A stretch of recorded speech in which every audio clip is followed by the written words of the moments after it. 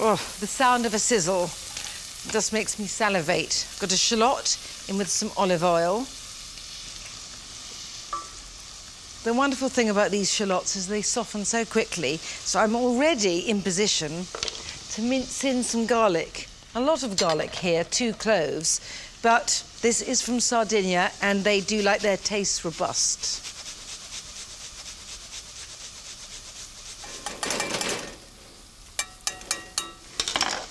Bit of fire as well, some chili flakes. It's gorgeous. It's terracotta-coloured confetti. Haven't quite finished the flavour base. I feel I need an ungainly squirt of tomato puree.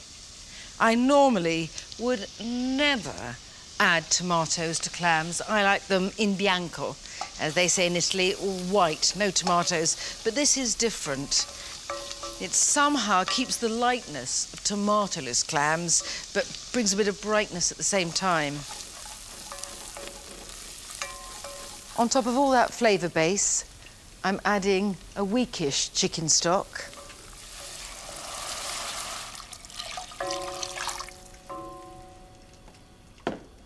You could, at this stage, add wine, but I prefer vermouth.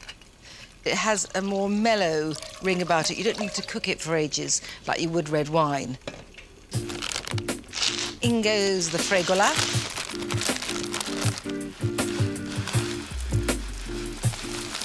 If you've never come across fregola before, do not be afraid or even slightly panicked. It's really like giant couscous, that's all it is.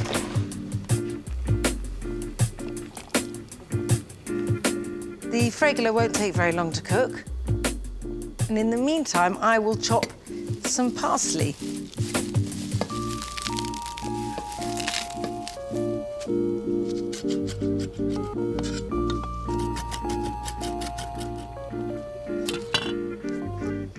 Now, the fregola is cooked. I can feel that.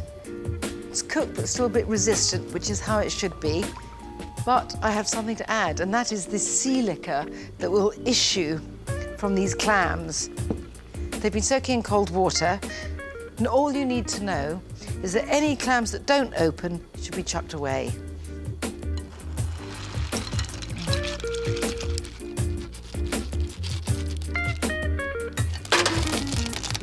I always feel a link with our primeval past when I cook with seafood. What a welcoming clatter.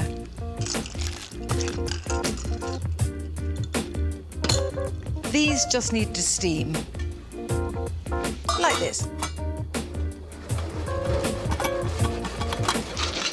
It's a matter of moments, so I'm getting ready now. Yum.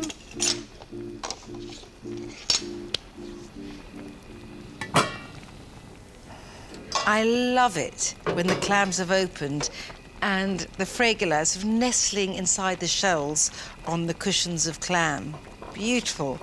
Oh, and the smell. I am transported to the Italian seaside.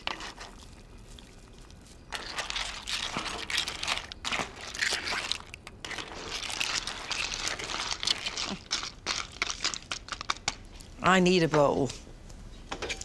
I need a ladle, and I need to eat.